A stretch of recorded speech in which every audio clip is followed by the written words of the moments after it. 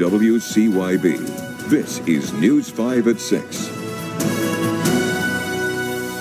And that's what hurts me the most, is to see a part of our community go. An emotional weekend as Shady Valley residents celebrate the final Cranberry Festival before their school closes. Good evening and thanks for joining us for News 5 at 6. I'm Kristen Kwan. News 5's Caleb Perney joins us now with why the festival will continue. Caleb? Kristen, the Cranberry Festival is the Shady Valley community's big annual fundraiser to support their elementary school. But with enrollment down to just 21 students, it's closing at the end of the school year. Emotions running high as Shady Valley residents walk the halls of their elementary school. The Cranberry Festival is usually a celebration and a time to support the school, but the